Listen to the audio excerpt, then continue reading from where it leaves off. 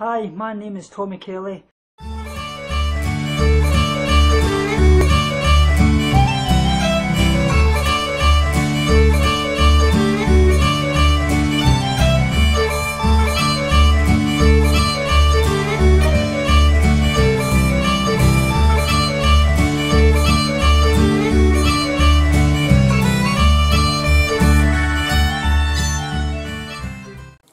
Hi guys, and welcome back to another video. Today what I want to touch upon is my time that I worked in a slaughterhouse. I worked there for about 2.5–3 years. I'd actually made a video of this before and it actually got taken down for some reason. It was lost, so I want to touch upon all this and go back into everything that went on in there and let you know about the cruelty that happens in the meat industry. So basically I was a meat packer for 2 years. Basically my day would start off with, in the morning you would get a white outfit, hairnet, wellies and obviously rubber gloves, so if any contamination such as fecal matter or blood, pus would obviously show. First thing, the cows would be hosed down to slaughter, and then you would hear them screaming, things like that. It was absolutely terrible. I mean, you could clearly see the distress in their faces, and I actually said to the gaffers and things like that, I says, these animals are in graphic pain. I says, you can see it. And he just turned around to me and he says, hey, you're getting fucking paid to do a job. But he says, do it. He says, they're dumb animals. He says, we're meat eaters. He says, they're here to serve us. Get it done. Harden up. Which, you know, harden up. How does that... So guys, as well, like I said, they would... things would be sent back from the shops like Safeway and Tesco's and things like that, and we were basically told to cut off the bad bits and send them out. Cysts, growths, all kinds of things. And what we were told to do was to take off the labels, repackage them, send them through the cryovac vacuum packing machine, which is a big vacuum packing machine which seals all the packages of the meat, and we were told to put them through it and redate them as a new date. So there you go, this is the kind of things that they were doing, and we were told that if we spoke about any of this outside, that we'd be basically taken to court and things like that, and we'd be pursued for doing this. And I think a lot of that as well, when you used to go out the gates at night after your work, and obviously there was security guards at the outside, they would constantly search you up and down to make sure you didn't have anything. That was basically for evidence about anything that was going on, the cruelty, the things like that, like I say, redating the packages and the meat and things like that. Also as well, every day you had to wash yourself 3 and 4 times a day. Even when you got home, the stench of the blood and things like that would just soak through your overalls and into your clothes underneath, and it stayed with you constantly through the week. It just made you sick to the pit of your stomach. You were carrying about basically death with you, really. It was horrendous. It really is. Like I say, the cruelty in there is really terrible. They kick the animals, they lash out at them, they make fool of them before they kill them, and it's barbaric, and it's something that you just can't imagine until you actually are in that environment. So like I say guys, it's a really terrible thing, and it's just something that we need to try and speak out for the animals about and do it all the best we can. But I say that it was obvious, and it chilled me to the bone, as you can well guess, and you could clearly see that they knew they were going to be slaughtered. One day one of the cows got loose and it was running about in the meat packing hall, and it actually got out into the main town and onto the railway line, and the police and things get called, and you could clearly see it was distressed, and it was basically like anything. Could you imagine being locked up somewhere and going to end up being killed? You would be desperate to get out yourself, and people were running about, and it was horrific to see it. The poor big animal. It really disgusted me, to say the least, and it was just, you think to yourself, you're just treated as a bit of meat, and that's basically what they are treated as, and they're animals, they're big beautiful beings, and it was just absolutely disgusting.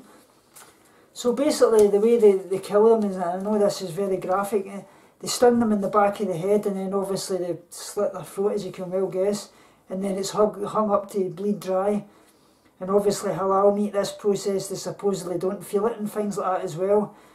Then obviously what happens then is they get skinned, glands in the kidneys and the offal such as the tongue, heart, liver and so on are removed, and even disgusting as this is, they even scrape the anal passage. When this is done, obviously the cow's just a carcass without head and legs, and anal passage is scraped for, that's obviously for signs of disease and things like that. Like I say, seeing the heads and things and huge big beings, it just struck me how evil we are and how cruelty we are in this, inflicting these poor animals. It just disgusts me. Actually, one day that I remember, there was a new boy that had actually started, and a lot of these people knew that he was scared of eating meat and things, and obviously the sight of blood and what had happened to the animals and that. The boy was a vegetarian, and he'd been sent to work in there as part of his social security money. So one of the guys, totally out his head in drugs, I mean, he used to get in there every morning. He'd be working in the killing hall, this guy that I'm telling you about, and he actually got a tongue and two eyes, and he turned round to the boy and he tapped him on the shoulder and they went, "Oh, I'm watching you." I mean, how sick to treat an animal that's just died like that, and as if it's just some kind of theatre production part for a set, you know what I mean? As if it's some prop. They're disgusting. Just how low life are us people that can do this. It just really makes me sick to the teeth. Obviously as well, meat was sent back with cysts on it, and we were told to obviously just cut them off and redate them and send them back out to the shops, such as Safeway and things like that. They would come in with big green bits of cysts and things, and you were even bits that had dropped on the floor and things like that that were covered in salt, obviously, because the floors are all salty to obviously soak up the blood. You were just told to wipe it off and rebag it and send it out.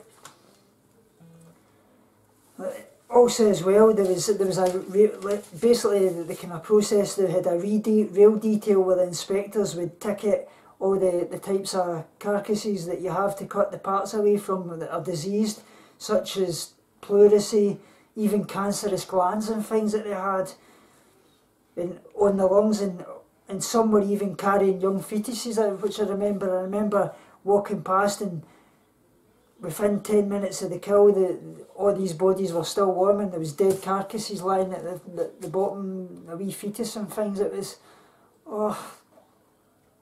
it just really hit home how evil we are and how destructive and that this kind of industry is. At the end of the day, the meat industry is only supply and demand. That if we keep putting out the demand for it, they're going to keep supplying. The animals can't speak. We've got to be the voice for the voiceless. On YouTube and things like that, we are a big voice. We can speak out for the animals. They can't do it for themselves. The meat industry and things like that are trying to shut us up, but they know they can't do it on here. We've got a voice. Everybody can be heard, so please share it. And like I say, they would be lined up in 2 lines and electrocuted, and then they would tremble and convulse down their whole body, and within 5 seconds their head and everything was off. And then they were obviously skinned and things. I don't know actually what happened with the skins after that. I think they were sent to different countries, they were used for rugs and all kinds of things. And even there used to be like big massive vats absolutely full of blood and things like that. You would actually see some idiots pushing young boys into it that were scared of the blood and things like that. And like I say, it's just absolutely evil. I used to remember when you were checking in the morning, coming in at the gates, and you used to see the lorries coming in. They were all battering about and all kinds of things, and they were crying at the top of their voices. You knew, and I could see that. You could actually see the tears in their eyes. It's crazy to say that, but it's very, very true.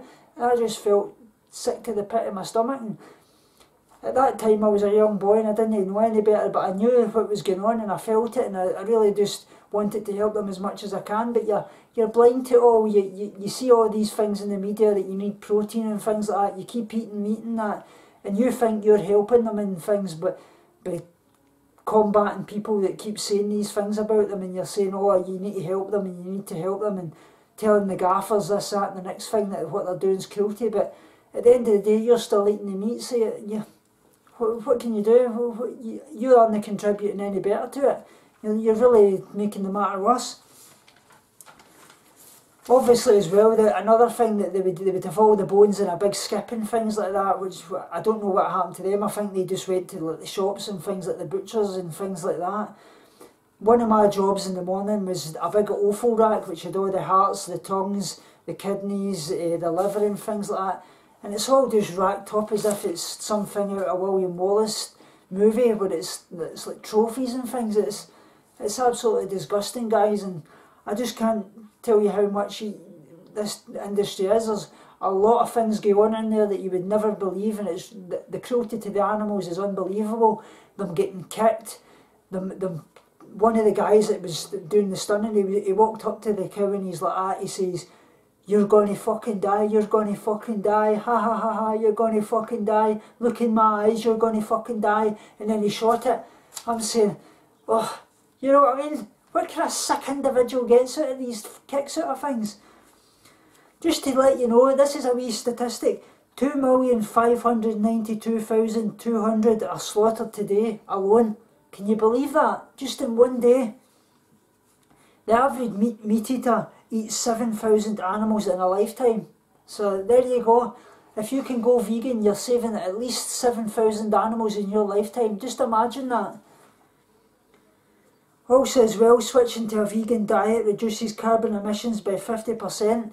You're obviously as well, you're helping all the things like the rainforests and things like that. Obviously as well, it doesn't just stop at that. You think of all the products we use in our house, Dove, Head, L'Oreal, Shoulders, Avon, John and Johnson, Aquafresh, they're all exploiting animals and things like that. It's just right through it, and it's really, it's sickening, guys, to see the kind of things it was. But like I say, if you'd like any more of this, I'd like to cover it, because this is just a wee update on the kind of things that went on, and there's more and more you would never believe. It was absolutely terrible, and we as vegans and even non-vegans, we've got to realise just how cruel this world is. Being a vegan's not about just compassion for the animals, it's about compassion for our fellow man as well. But we tend to kind of look away from these kind of things quite a bit, and we think that, oh, we shouldn't put out the word about what happens to the animals and things, about fear about putting people off. But at the end of the day, we've got to let them know that how this is a cruel, barbaric industry, and just hopefully people get the word and they start to go vegan and things like that. Even a few days a week, if you can go vegan, every little bit's helping them, the animals and the planet, and obviously your health. Remember, guys, binge on life, purge negativity and starve. And remember, guys, binge on life, purge negativity and starve guilty feelings. Speak to you all soon and love you so much.